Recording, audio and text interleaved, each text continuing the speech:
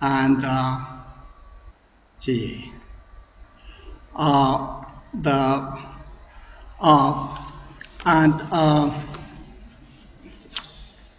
sorry, I was busy trying to record my lecture for my students.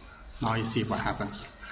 So in any event, I want to assure you that I came here not because I have a backdoor. I didn't know the organizer, but I hope he didn't make a mistake inviting me. But basically, I'm going to share with you our worldview that has changed in the last 10 years because of some of the work we have done in the last 10 years. So most of this involve entangled polymers. And as you know, the goal of rheology, polymer rheology, is to develop constitutive relationships and to learn how we can apply constitutive laws to describe processing. And the challenge is how you can derive such relationship from molecular viewpoint, because that's a gap of 6 order of magnitude. So my talk really consists of 2 parts. I will begin with a review of what is known phenomenologically, and I will spend most of my time there. And then I hope to show you what are the emerging conceptual pictures from the rheology that we have. So for example, in this movie, you see that it is basically an extrusion, which is a key part of what we are going to talk about. And this extrusion was done with, you can see, I try to use dual display, it doesn't work, and once it messed up. You cannot see my mouse. I have to try to use my laser then. So basically, this is extrusion with constant pressure. And if you, gosh, there's a little control I have here. If you keep increasing the pressure, it will change from just shark skin-like and eventually spur. And so key concepts are things like wall slip and extrusion. And this kind of behavior 10 years ago was too complicated for me, and that's why we stepped back to look at it in a more simple way. Eventually, we like to have molecular level understanding of why this is possible. So let me begin quickly by saying that extrusion is something we know for a long, long time. Bagley had this demonstration of spur of high-density polyethylene. Todala did a lot of work trying to analyze what's happening as the material enters the die and concluded that this could be an elastic instability. And then Vinogradov grabbed some of the polyisoprene and did a lot of work showing spur-like behavior. But their conclusion was they think this was a fluid to solid transition. So in any event, by the time when I start to learn about the field, it was presented by Morton Dan that this is a paradox, that the spur behavior. And it was unclear until we start to look a little closer at how boundary could be altered during the, extrusion, for example. In particular, De Jin was first to rediscover the concept of slip length and the idea of how to quantify slip. And in particular, he was the first to visualize or to demonstrate that the magnitude, this mouse comes, now the magnitude actually is determined by the viscosity ratio of the bulk viscosity versus what's happening at the interface. So if you conceivably could see the interface start to disentangle, as I showed on the right, then the viscosity ratio can be huge, then you have a lot of slip.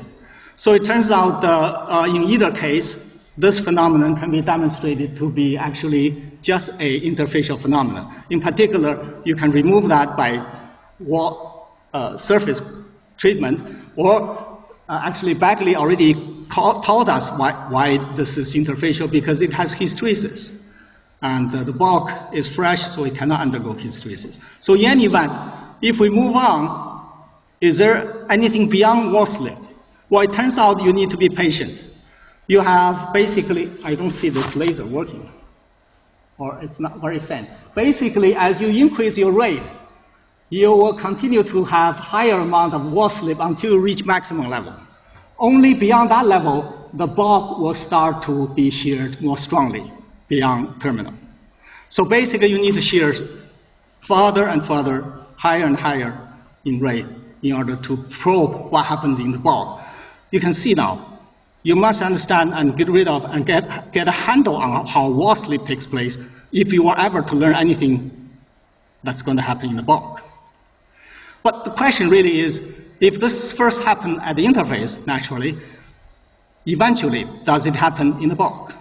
What I mean by that is eventually whether the disentanglement could take place in the bulk. So I will start first with the phenomenological part, and I will basically quickly go through what I think is ABC of nonlinear rheology, and I'll give you some circumstantial evidence of disentanglement that leads to the concept of yielding through the observation of particle tracking velocimetry. And then I will try to unify the field of shear and extension, show you why they are the same in the zeros order, and then discuss some differences. I will have no time to discuss the last subject of conspiracy criteria. That is something heavily invoked in the literature, and I will merely by saying that really the stress maximum, which one sees as an indication of strand localization, is really just a consequence. It's not a cause for the strand localization. But I will have no time to discuss that. So let me go with ABC. You know, 100% deformation, the time it takes is T1, denoted there. And that time, if it's much shorter than the Maxwell time, or repetition time, your favorite, or terminal relaxation time, then you enter the region of so-called shear thinning. In other words, then you reach the region of fast, strong shear, because it takes very little time to make 100% deformation in that limit. So let me further demonstrate to you what you can learn from rheology. If you put a sample in between parallel plate, you don't know what it is, and start to shear it, so-called startup. If it's a liquid, Newton tells us you should have stress right away, from T equals 0 onward. If it's a solid, then of course Hooking's law applies. You should have stress growing from 0. I see, I still have misspelling on books. So in any case, what if you deal with our dear polymer? That's neither a liquid or solid. Then conceivably, you must undergo what I see in this show in this red curves. Initially solid line, and ultimately, if you are ever able to reach that steady state, stress will not be changing. So something must link them. Something must link them even in the limit of small Weissenberg numbers. And of course, when the Weissenberg number is very large, the stress does not grow without bound. It must eventually converge to that, and that's why you see stress overshoot. So I'm eager to go on to immediately tell you what we can learn from this ABC of rheology. First of all, shear thinning, famously known. What extreme shear thinning immediately means is you have so-called a stress plateau. I want to give you this insight, that blue line. Look, you can have a huge amount of rate change with a very narrow range in stress. If this is true, which nobody disputes, then, that's over 10 years ago, we were crazy enough to do rheology in a slightly different way. We're going to use constant stress, grab a constant stress rheometer. Then I want to indicate to you, if I apply that stress as indicated by the horizontal stress line, the system initially happily sitting in the well-entangled state with a viscosity on the left, it must go to the eventual point on the right. This could be many order magnitude. So we think, and of course in doing so, you better be sure that your material behaves in the sense there's no edge fracture and the edge issues. And I show you this paper worried a lot about that. And really the edge fracture killed most people from moving forward into the strongly nonlinear region.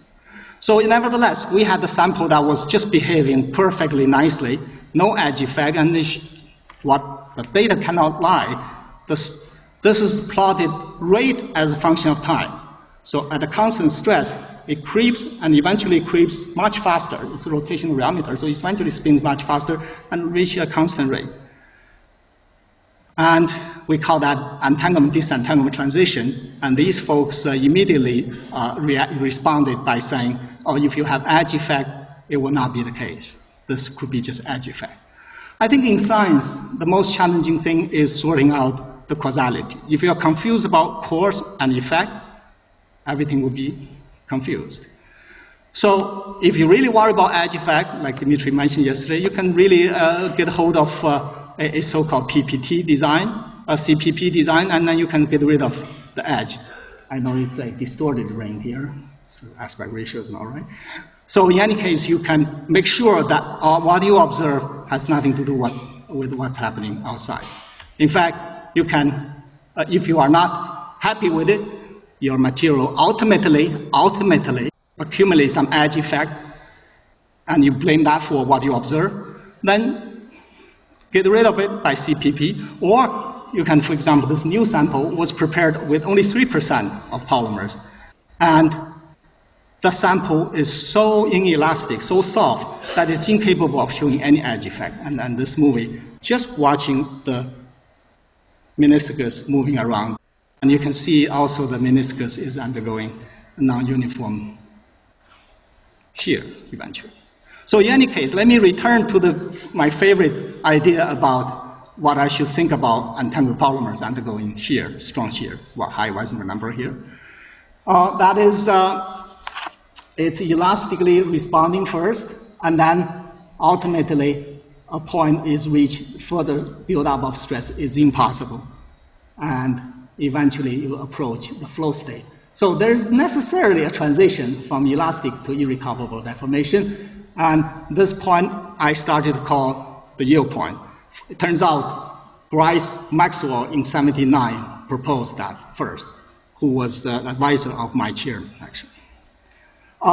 So if you're not convinced about how significant this point is, the overshoot, you can do a recovery experiment. Again, you need to get hold of a stress control rheometer. You shear it up to any point before the maximum and let go, it will return, and if further beyond that point, let go, it will not return. So clearly, there's some significance about that point.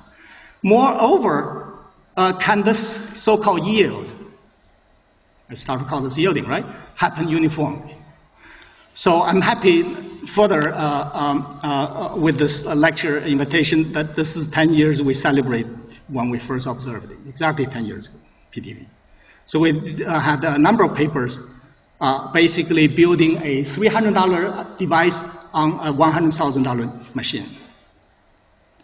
And by looking at the gap, you find that the response is no longer homogeneous. Well, this, of course, is rather disturbing. But the good news is it's also very insightful. So we actually went down to do something much simpler. For those who worry about edge effect, somewhere there, do step strength. Do 200% step strength. You have to be out of your mind to think there is edge effect that's going to kill your observations. 2H to the right in simple shear. And we did that. We took a piece of melt, SBR. We super glued it onto the plate so there's no wall slip. We moved it 200%. And look, after 10 seconds, it started to break up in the middle. This movie is available in the literature, and so I will be rather quick on any of this. So in any event, you have a breakup in the middle of this innocent melt after stopping shearing. So let me summarize. In either case, we see that through the PTV that there will be apparently, okay, we have no molecular means, but it looks like phenomenologically, apparently, the structural breakdown occurred in a localized, inhomogeneous manner through the PTV that we observed. It actually teaches us something very remarkable to me. That is, all viscoelastic material, if you are able to resolve it, time-wise, temporally, you will have a yield phenomenon. So further to characterize this, anytime you have viscoelasticity, the elastic part, you must be searching for a structure that's responsible for it. Then, for large deformation, there's only the question of whether that structure can sustain and survive the large deformation. And in the case of untangled polymers, it turns out it cannot sustain indefinite amount of deformation, it reaches a point where it will disentangle. That I will explain a little more closely later.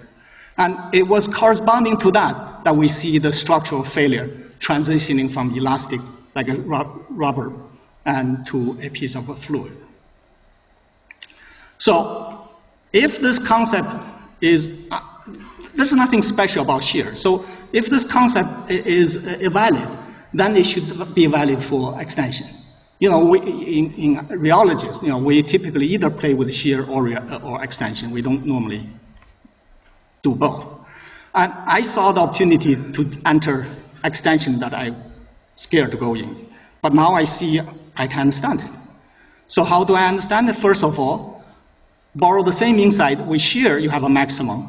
I realized, I will expand more, that my extension should also reach a point of yielding. It should also yield. Then what would be the signature for it? It's that simple. The extension must also yield under the condition of large Weissenberg numbers. The disentanglement must also take place. What's the signature? Well, it turns out the signature is something people really don't like, so-called the engineering stress, not the true stress that we're familiar with. So it turns out, I will explain more. It turns out there's a maximum in that tensile force. Once you reach that point, there will be yielding, demonstrated by this kind of recovery experiment that's similar to the shear.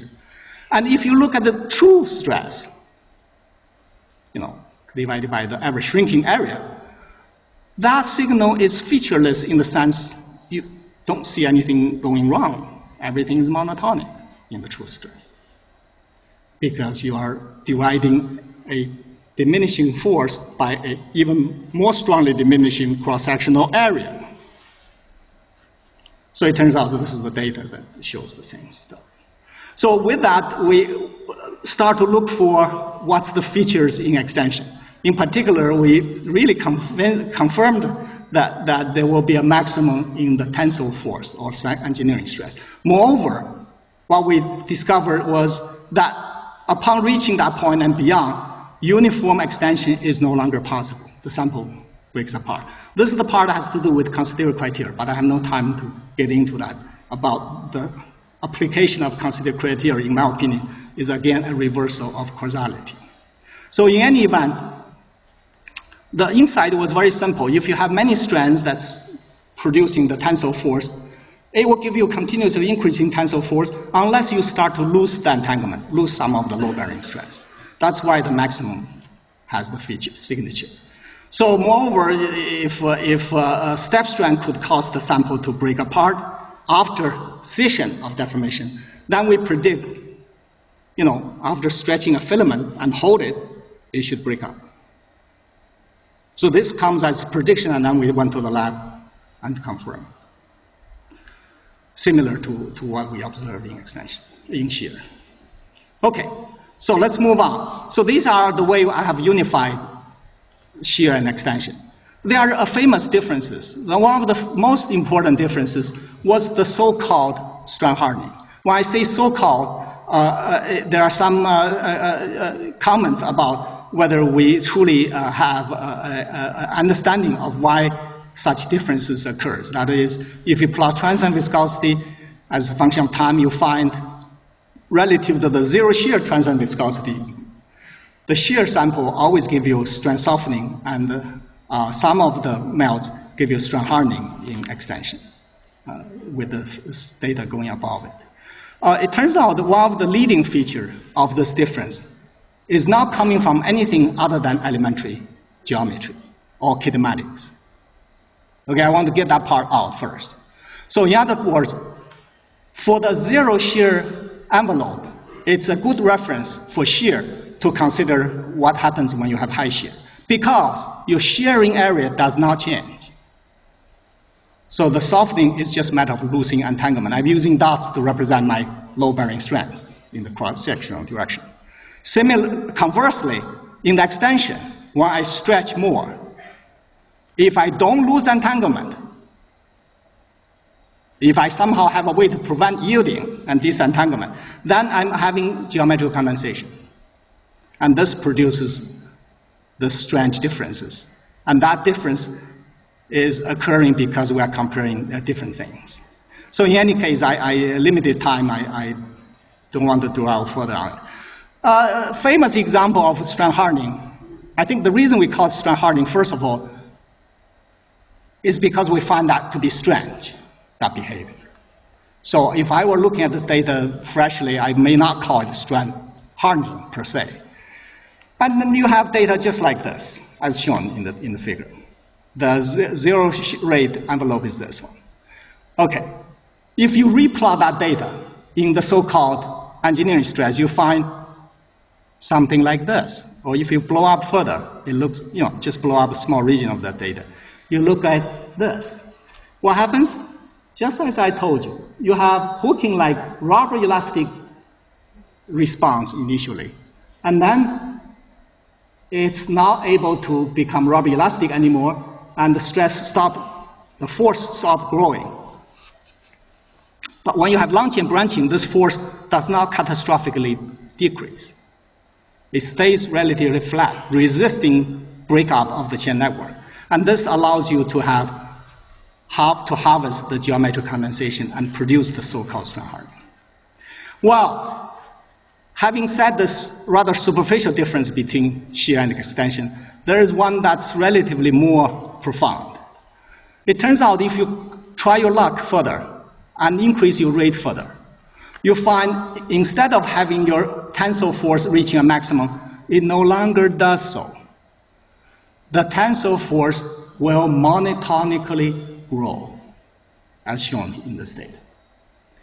Conversely, for the very same rate in shear, it will still do strand softening. That is a truly profound difference. Somehow, you lose your ability to undergo yielding, or complete yielding at least, and complete disentanglement in extension, but you still have that yielding and disentanglement in shear. Doesn't this bring me back to the question, the two core questions rheologists must face again? Why you can have chain deformation, and when does it stop happening, right? And flow begins. So these two questions. So any deeper understanding in polymer rheology must deal with these two questions directly, explicitly. Why I could apply affine deformation so that I can say my molecules are deforming just like external deformation should. And when it stops doing that. So this allows me to reach the second part, which again has a lot to do with data, for the reason that I will show you in the last part. Because equipped with the new emerging picture, that the understanding associated with it, we could look for new phenomena. So I see I'm quite on time, so let me take it easy and go through this leisurely. Of course, we all know the transient network theory. And of course, we all know why the reptation is such a celebrated idea. Because this transient network theory allows you to assign some transient lifetime to a junction of the network. If you want to describe shear thinning or even stress overshoot, you can put some arbitrary dependence of this lifetime on shear rate and so on and so forth. But it's all ad hoc. Let alone even that relaxation, you have nothing to say about its molecular weight dependence. So it's clearly not where we eventually want to be if we want to use molecular design to guide our polymer processing. And of course, later there was also Tanaka Edwards' work on network theory, but they are not really intending to apply it to our untangled solutions and melts, so I'm not going to go into it.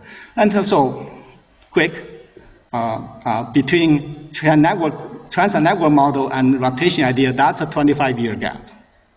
But that's why it's so celebrated. So we had a notion of how to think about molecular motion because of Dejean. And then it's a matter of putting that into a form that allows you to be quantitative about nearly all aspects of viscoelasticity. Firstly, linear response, and eventually even nonlinear response. But for the nonlinear response part, I borrow what Ken Schweizer commented. That is, in this depiction, the tube is always there, the chance is always in a tube, therefore you always have an entanglement network. It is confined in a harmonic potential. In other words, the confining force will grow if you try to drag it out. So, a word about, I know I skipped so much about what all the work, so many generations of work that's been done. And a quick summary would be there are lots of worry about linear response, and certainly I even skipped most of, there was most of the constitutive approach to it, but I do mention some. In any event, at the end of the day, it all boils down to agreeing that the tube model is quantitative and should give us a good depiction of what's going on. But as people like Arthur Large, the late Arthur Large mentioned, and certainly Ken Schweizer mentioned again and again, this approach is clearly not self-consistently formulated. So it treats that ball of spaghetti, it treats that very specific complex interaction in this smoothed out fashion, thinking that a chain could live happily in a tube, smooth tube. So in recent years, because of the emergent phenomenology, Sussman and Schweizer have been working on a self-consistent treatment of entanglement. That's just a nearly infinitely hard and therefore almost intractable problem. But they are dealing with it and with considerable success. So since this is a French audience and just for completeness, I should also mention IBAR think the interactions should be thought of in some other language, some mesophase. I know I'm not going to get into that non-conventional, non-classical, no time for that. So we're going to still stay with a case where it's homogeneous. Chains are just chains, no different aggregation of faces. And we're going to quickly realize that the question to address is the two questions I already mentioned to you. Why you could have chain deformation? When does the fine deformation ceases? Okay? So it turns out we realized, inspired by the PTV, the particle tracking movie, that showed that structures are breaking apart. So I must consider something from having elastic deformation to the point of termination of that. That we should consider three forces. And in particular, we should consider how the three forces interplay. And if you read this paper carefully, you realize only the second force, elastic retraction force, is something we are familiar with. It's in the literature. The other two forces, I introduced them anew at that time. In short, if I worry about how a chain deforms, look at that red one, then I realize it happens because, in absence of cross-linking, because other chains are there, the blue ones. And why the blue ones are there? Well, you can imagine eventually, remember, this is shear. We're not even doing simulations. This is experiment. Eventually, this network is permeating from one end of my shearing surface to the other end of a shearing surface. When I shear these two surfaces, if I anchor my chain to the surface, then these blue chains will display. So eventually, I can think about interior anywhere. This is what's happening. And as I deform more, because of uncrossability, the red chain will be stretched more. But this will not grow without bound. This process cannot proceed forever. The retraction force will grow, but it's caused by the presence of other chains that is grabbing it to grow. So you will reach a point of force imbalance. I see my movie get blocking this part. Basically, you'll find a point where these two forces become equal. And that's the point beyond which your red chain cannot deform more. In fact, sliding will take place. And if you stop shearing, that's another feature, very, very striking. If you have not reached the force imbalance, you have not reached the point my red chain can no longer stretch more, even before that, if you stop it, then the blue chain is not making that action of stretching it. It turns out there's only an entropic barrier that could sustain, could provide some counterbalance to the force. And that force typically is quite small. Therefore, if you treat this as a prediction, you will predict after a large step strand, things will go crazy. Disentanglement can take place because you induce force imbalance as well. So let me just, I have just enough time to go through it. Let me go through what I call, based on that picture, 10 predictions. I already mentioned 2 about when I unified the extension and shear. So there's are the remaining predictions. And let's go back to our dear problem of wall slip. I told you before, if we don't understand wall slip, there's no way to understand nonlinear reality of shear. So, for example, this is, I showed 2 movies. I know you cannot watch both of them at the same time, but basically you can see that, that you have nice, perfect shear in the beginning, and then you lost contact at the surface. And the sample snaps back, recoils back. And in some lucky cases, or unlucky cases, this boundary actually will not be able to make up its mind. See, it sticks, slips, stick, and slips. So that's slip. And this is the first prediction. Short of time, I'm playing both movies at the same time. We predict, and then went to the lab and see and then publish the paper. We predict if I shear a piece of sample and stop it before wall slip takes place, but when it stops, we predict it will undergo wall slip. I can go into the details, but I don't have time about explaining that. But you can predict if you absorb, if you digested what I said before, the stress you build in there is too much once you stop. And we further predict that this feature of shear banding, in this case I'm shearing both plates, can be avoided. When I first suggest this, nobody believes it, my student. So if you slowly apply that rate to the eventual rate, same rate, it turns out I can avoid shear banding. And that has important theoretical implications regarding one aspect of the symptom in the tube model. Look, same boundary, you can have shear banding or no shear banding. And we further envision that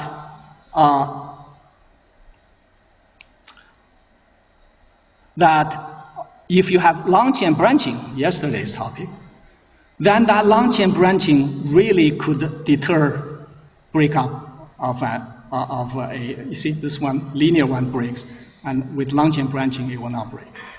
And moreover, we think we understand why, at least in a limited way, why sometimes there's vortex formation, let's say in LDPE, and then there's no vortex formation, let's say in HDPE. And we simulated that problem using untangled DNA solutions. We showed, for example, when the concentration is high, you don't have vortexes. When you reduce the concentration to half, you have vortex formation. You can do it in a different way. Same concentration. Now I'm going to regulate that phenomenon by using different solvent. So in one case, I have a solvent that is very viscous. I add to that water, aqueous-based solvent with sugar to make it more viscous, causing vortex formation to occur. And in absence of that, I have no vortex formation. So this is our kind of like a prediction, and we went out and tested. And it turns out it has all to do with regulating the effect of having disentanglement, or regulating the magnitude of so-called wall slip, if you like. I know I don't have enough time to go into more details. One of the last things, being properly at the PPS, I was, of course, deeply interested in being helpful for polymer processing. And this kind of problem perturbs me for a long time, right? Extrusion and then extrude distortion. So this sample was prepared by first extrude material into the die, let the material rest, and then reapply the pressure. And then you find the first part comes out smoothly because it rested in the die already. The rest of the material freshly being extruded out shows a tremendous distortion, as this still picture shows.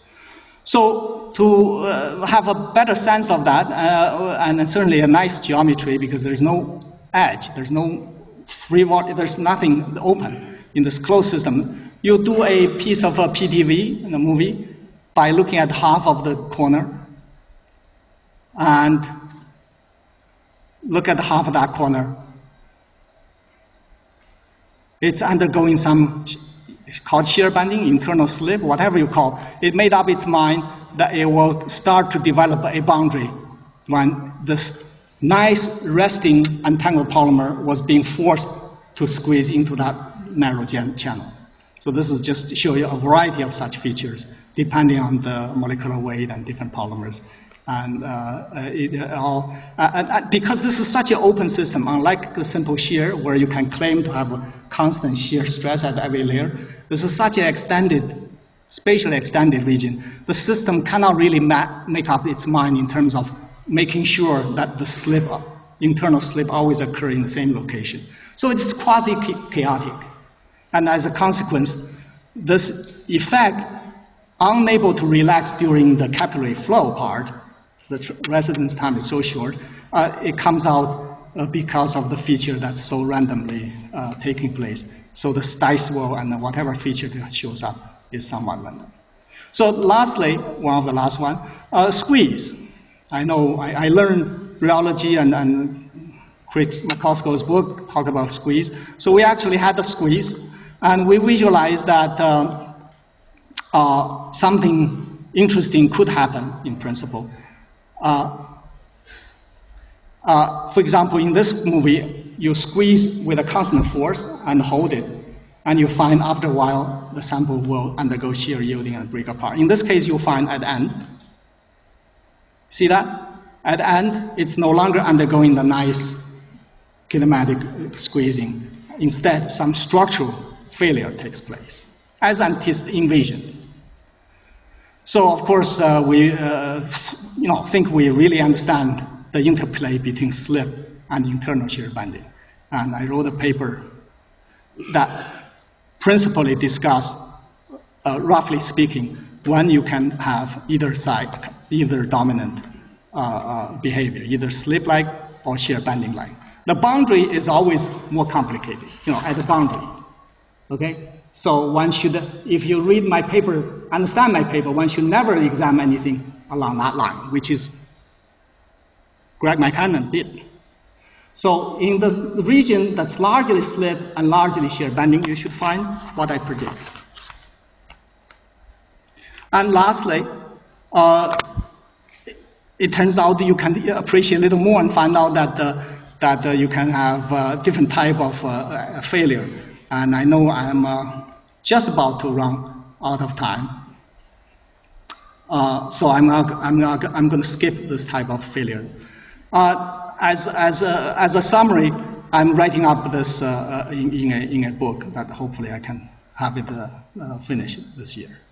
And you can see that it will have 4 parts, and certainly wall slip is the important part. I'm labeling some of the page numbers. So I spent 30 pages on wall slip, 30 pages on yielding, 20 pages on shear bending, and then plenty on, extension or other forms of strand hardening and other things, as well as discussing the theoretical frameworks.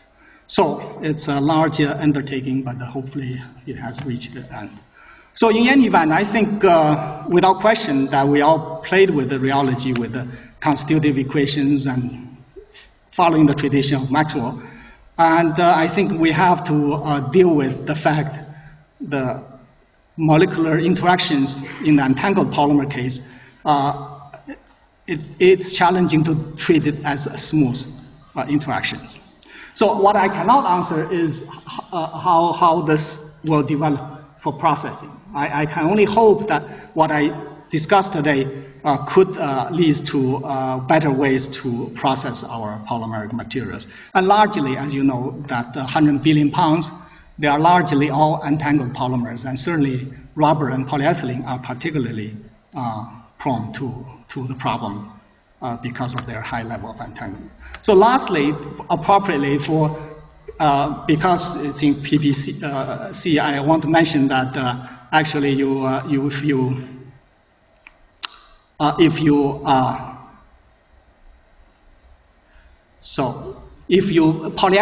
polystyrene is very brittle, but if you melt stretch polystyrene, you'll find it will turn ductile. I know I'm running out of time to play this movie. So here is a place rheology really is impacting processing. Brittle polystyrene upon melt stretching can be completely ductile, like polycarbonate. It's not something, it's unknown, but we are starting to understand why that happens. So there are generation of students, I know I'm running out of time again to go into details about that. With that, I will just let you read the conclusions. Basically, it is a challenging problem, but bridging gaps of 6 order magnitude, and hope we're getting somewhere. Thank you. Thank you.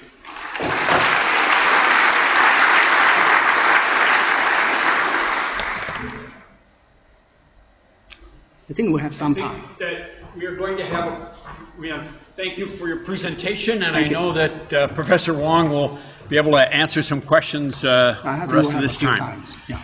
And I'd like to give you a small gift from our organization, and we're going to change over the computer to show for the next year's meeting. Do you have time? No time? No. Wow. Okay, thank you.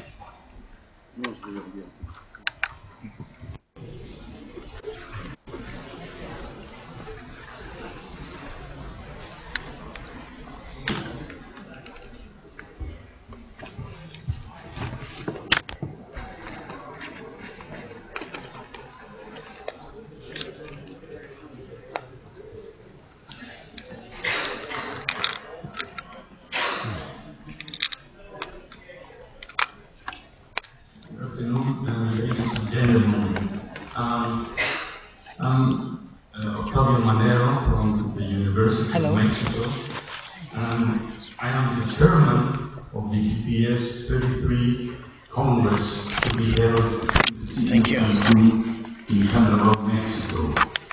I would like very much you to attend. We have prepared a congress with many activities that you will enjoy, not only the academic point, the industrial aspect,